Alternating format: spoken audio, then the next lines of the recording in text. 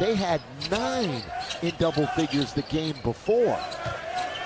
JaVale to beat the clock. Oh, it's good! JaVale banks it in. The bank is. Let's get another block. It was Bradley, I believe. Now LeBron forcing his way in. Stop again! Showtime! In this game, White is in the game. Howard wears number 39. He sets the pick for LeBron. With the defender on his hip, he lobs it to Dwight. He lays it up, and he lays it in. A couple of days before that, then went up there, then came right back. LeBron, kick it, wide open. KCP, set by,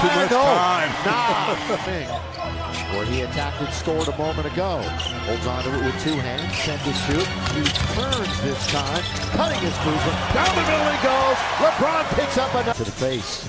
James with the dribble, he orchestrates as he surveys the floor.